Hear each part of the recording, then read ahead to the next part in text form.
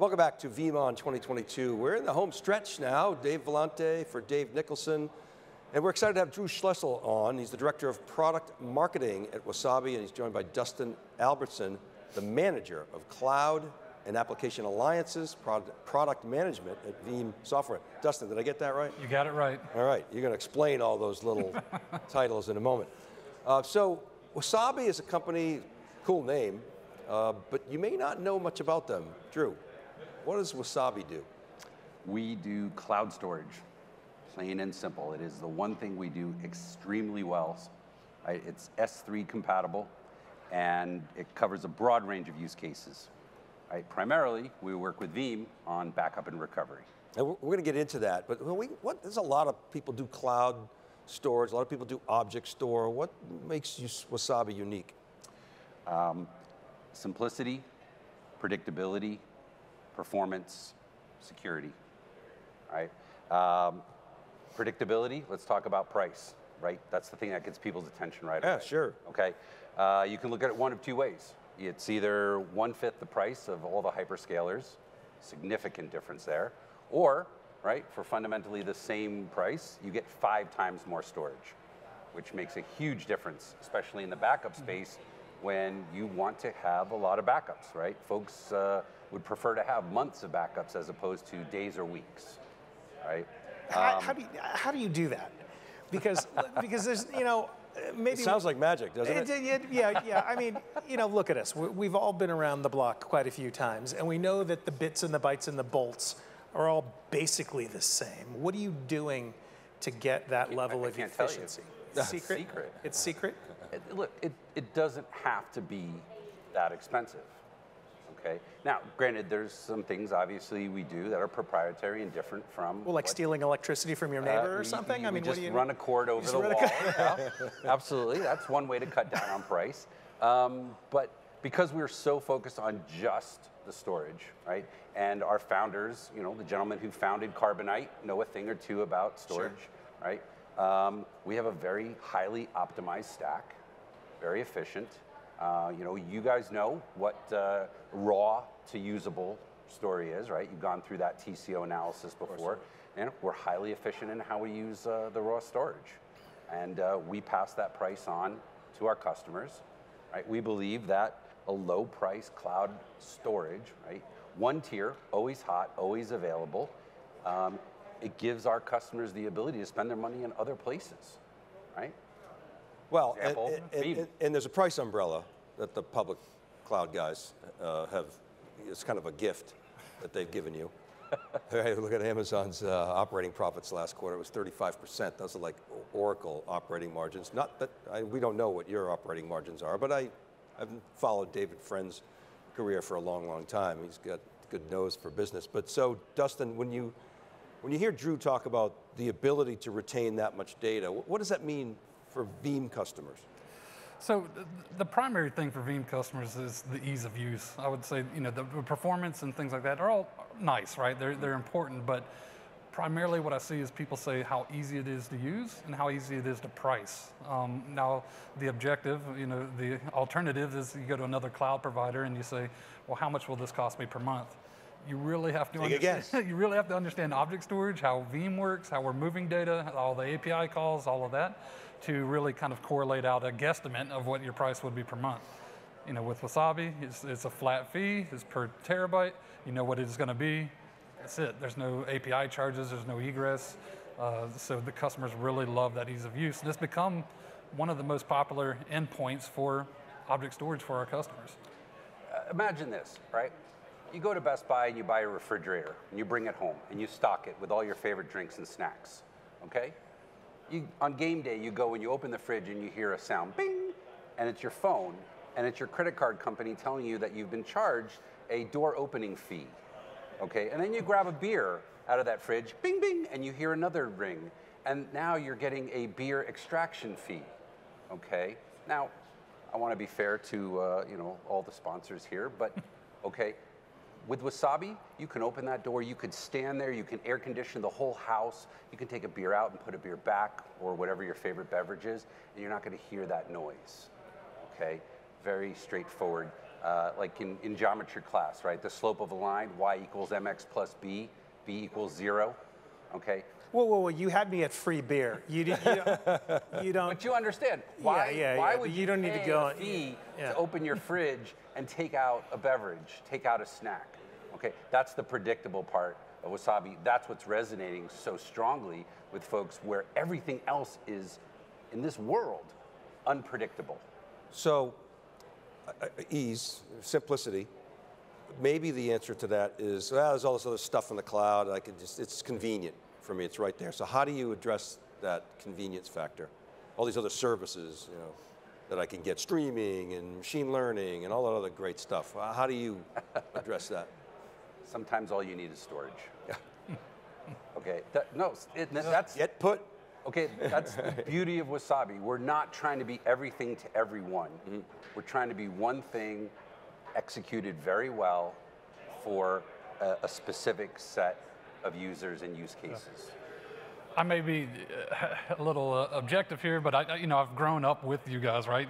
You were one of the first partners that I started working with, and I've seen you kind of grow. But one of the things I think that you've done a real good job at is like you say, sticking to your lanes. Just going after use cases that just need data, right? I don't need to get into the AI or the analytics or all of this. We just do this and do it well, and people have resonated with that, right? Yeah. So big topic here, of course, is ransomware. Yeah. 32110.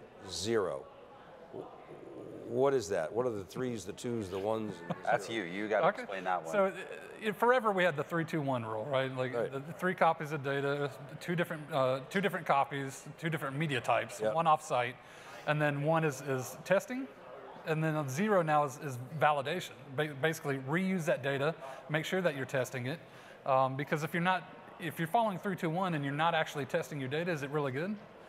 You don't know. You may have bad copies spread out all over the place. So one of the things where Wasabi shines is that they don't have these egress charges. They don't have these API charges. So you can test that data. You can, after you send a backup up there, restore it somewhere else and validate that it works, and then get rid of it, and it's still sitting up there in Wasabi. So you're not trying to balance your activities and your operational requirements with your bill.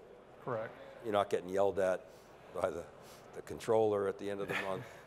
You're unconstrained. Yeah. Right, and I think also immutability comes into play Correct. as well. Correct. Talk about that. Right, so we heard this morning in the keynote, right, that backup data sets are, one of the main attack vectors, right, for cyber criminals, and it makes sense, right? They take down your primary systems and they control your backup systems. They've got you. You have no choice but to pay that ransom. Okay, so mutability. That means that your backups are untouchable. Your root user, your admins, the folks at Wasabi, the folks at Veeam, nobody can alter that data, period, end of story. Right? That saves you from yourself, that saves you from the hackers, right? I mean, the most disturbing story I've read about cyber warfare right now is that people are getting bribe offers from these cyber gangs, and they're just, for a couple of Bitcoin, handing over the keys to the kingdom. With immutability, you're actually safe from that scenario. So that's a service, correct? No, it's a feature. Okay, so can I turn it off? Yeah, you don't have to use it. No, can I, after I've turned it on, can I turn it off? Oh, it's up to you. I mean, why don't you talk about that? Yeah, so it's an API. So let's say you send some backups up there today, and you set it for 2 weeks, and you decide today, oh, I made a mistake, I want to turn it off. You can't turn it off. Okay, so as long as you set that policy, it's a big warning. Correct. You can't undo this. Correct. Okay, so even if I come to the admin with a bunch of Bitcoin, Yep. he or she can't undo That's right. it. Nope. That's right, and you can set it for 2 weeks, 2 months, 2 years, right? You can use it to secure your backups, Yep. right? You can also use that same feature in compliance situations, right? Regulatory environments where you've got to retain customer data for, 5, 7, 10 years, right? By using that immutability feature, you guarantee the integrity of that data for whatever period you set. And it's a feature, it's not a paid-for service, is that right? It is included as part of the service. Okay, so I know. Free beer and free I think I'm immutability. correct that some competitors, you're paying for that service, so if you turn it off, if you don't stop paying, there's a theory they could turn it off on you. They will warn you. Sure. But that says to me that somebody could be tempted by a few Bitcoin. That's not immutable. Well, It's not immutable then. Yeah, I agree. Yeah. Well, and there is a charge to use it in other places because it's an API request, right? It's an action. It's opening the fridge. It's like texting. Yes. Maybe a charge. Yeah, I remember those days. Was it 10 cents a message or something? Telegraph. Yeah. You still get those messages, right? Text fees may apply. I'm like, really? Okay. So tell me more about. So you got me. I'm sold. Okay. I've David Friends Good job. got credibility. Okay, but I have some other questions. Like, where's my data? You guys running your own data centers? What's your global footprint? How do you deal with data sovereignty? All that stuff. So right now, oh boy, now I'm on the spot. I want to say 11 locations around the world. It's our gear. We're running it in concert with folks who are helping us host that system. All right, but we have complete control, of course, over our systems. We're everywhere, right? We just opened, let's see, Toronto, Frankfurt, Paris, London, Sydney just spun up in the last week. We've got Singapore coming online, I think, in the next 2 weeks. 2 in Japan? Yep, 2 in Japan, multiple locations in the United States. So in terms of sovereignty, right, as long as folks are keeping it within their physical boundaries, not a problem. And if folks want to use other locations in other countries, great, we can support that as well. So you got momentum as a business. I mean, that's pretty clear just from the discussions I've had with folks like David, and obviously you're excited about this. Where's it coming from? Is it really that price factor that's driving people to you? Is it, Dustin said simplicity. I mean, where are you seeing the momentum? Geographies? Where's the action? I'll say, from my point of view, it's been a combination of all that, right? It's simple, it's easy to use. Like any user who's not cloud friendly, right, can log in and create one. It's a simple portal to create a bucket and then start sending stuff off site. But also they reminded me of a younger Veeam, like when they first started, because they went after the channel and they went and started these partner programs and MSP programs and things like that have been really successful as far as one of the key markets is MSPs, right? Because they want a cheap place to put this data. They don't want to have to buy appliances. They don't want to have to go to AWS and things like that. So this has been really appealing to them. It's interesting. So we have a partnership with a data company down in New York called Enterprise Technology Research. We write a breaking analysis every week, and we use a lot of their data. One of the things that popped up recently, maybe a year ago, OpenStack. I'm like, OpenStack? So we dug in, like, where's OpenStack? And what it was MSPs didn't want to pay the V tax, right? So they were rolling their own with open source and OpenStack. It was Red Hat services, blah, blah, blah. But it sounds like a similar dynamic, especially with the MSPs. So I think I hate to use the metaphor, but I will, right? There's a perfect storm happening, right? Especially in the last, 2 years, all right? The cloud has been gaining traction, but we've been around long enough to see the pendulum swinging, right? Some folks went crazy for the cloud, and then they got their bill, and then they went crazy to get back out of the cloud. But now, with distributed workforces, with the constant attacks on their on-prem systems, right? The growth in cloud across the board has been phenomenal. I know you're a market watcher, right? I know you guys are keeping close eyes. I saw your recent analysis on the cybersecurity firms, right? It continues to grow. There's no question about it. We're on that wave, right? And I think we're I don't know if it's the long board or the short little snappy board. Yes, we actually identified and went after the opportunity to partner with Veeam very early on because it's the perfect workload. How long can you sustain that and still resist the temptation to come out with some new shiny object to distract people? I mean, what does that look like in terms of, as you look out in this laser-focused, addressable market that you're going after now? So, the best part about being here this week is having great conversations and talking to folks about what they're seeing in the marketplace and the different verticals. I don't think we've even scratched the surface of any of the verticals that we are working in today. Right? First and foremost, when it comes to backup and recovery, there's so much more opportunity with Veeam, right?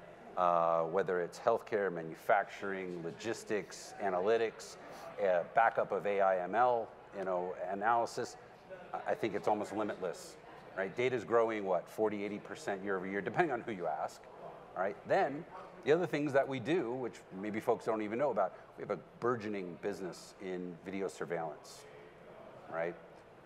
We're working with all the top partners in that sector, and the take-up is phenomenal because they are tweaking their technology to maintain a relatively small cache, right, on-prem or in the central office, and then they're just kind of, tearing that off to the cloud to have essentially a bottomless backup or archive of that footage, and they can do it at 4K.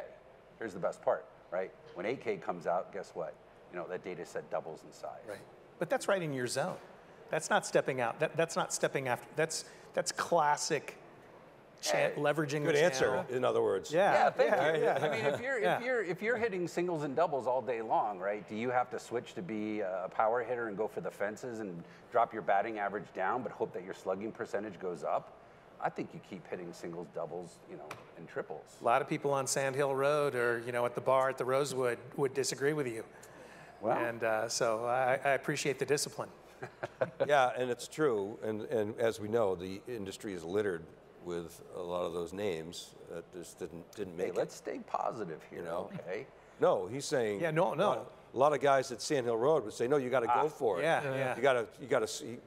Forget these singles. We want. Yeah. Boom. We need home runs. It's got to be shiny. Up. Well, I mean, look at Veeam as an example, right, of a disciplined approach, right? Exactly. To a space that they have steadily grown. I mean, congratulations, right? You guys have been identified by IDC, right, as essentially, co-number ones, and I expect that to be the number one in the market, right? I think, David Friend clearly has provided excellent guidance, right, to steer the company that way. Mm-hmm. And I'm just really happy to be a part of the TAM is data, right? And you're just another node on the data universe, right? That's what you want. You don't necessarily want to move it around. Yeah. If you don't have to. So. It is interesting though, I mean, we are seeing more and more analysts identifying Wasabi as like the fourth player. Yeah, which is pretty cool, right? And I also heard it from some good sources this week that, let's say, one of the hyperscalers has, started to, have conversations about us. Let's just leave it at that. That's good. That means you're bothering people. Yeah. That's it. All right, guys, we got to go. Thanks so much for coming on theCUBE. Thank you. Great to have you. That was easy. Thank you. Yeah, Appreciate it. You're very welcome. All right, keep it right there. We'll be back to wrap up day one from VeeamON 2022. Right back.